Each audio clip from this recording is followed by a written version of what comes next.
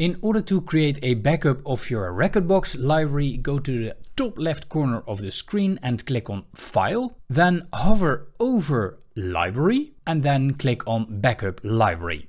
Then it warns me that this operation can take a long time. I click OK. Then it says, do you want to backup music files as well?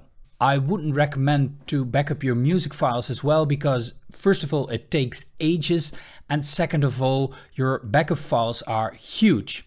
And when you make multiple backups, then you have all those huge backup files. Whilst when you backup your music separately, then you don't have that storage problem.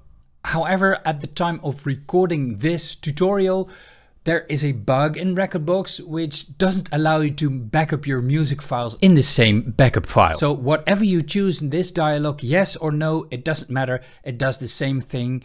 It only backups your data itself and not the music files. Do you want to backup music files as well? I click no. Then a dialog will appear. On Mac, this looks a little bit different. By default, it asks me to store this in my documents folder. I say okay, so I click save, and now it starts to backup my collection. This may take a while, just go and grab a coffee. Once the backup process has finished, I get this dialog that says collection was backed up, and I click OK. Now I can continue using Rekordbox just as I normally would.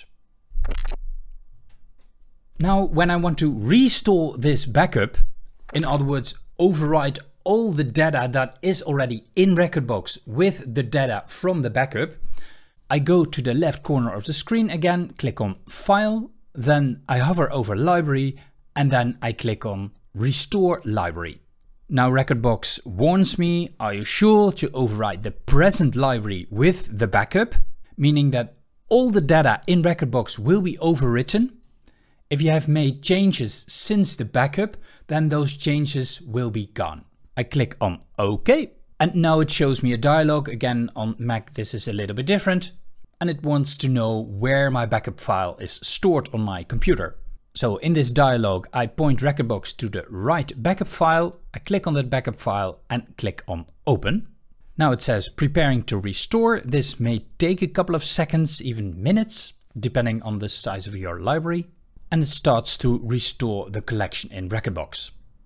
Once the restoration is complete, it gives me an error, or well, a notification message that says restore is finished, please restart your application. When I click on OK, Rekordbox will be closed automatically. I start Rekordbox again, and now your backup is restored. It could be that after restoring your backup, some files may be missing from your collection. You can see this by looking at this exclamation mark. If you struggle with this problem, you can check out the video here on the screen in which I teach you step by step how to fix that. Subscribe to my free DJ Tips newsletter. As a thank you, I will throw in a free ebook with information on how to get a foot in the door, equipment and the necessary skills to learn. The link is in the description.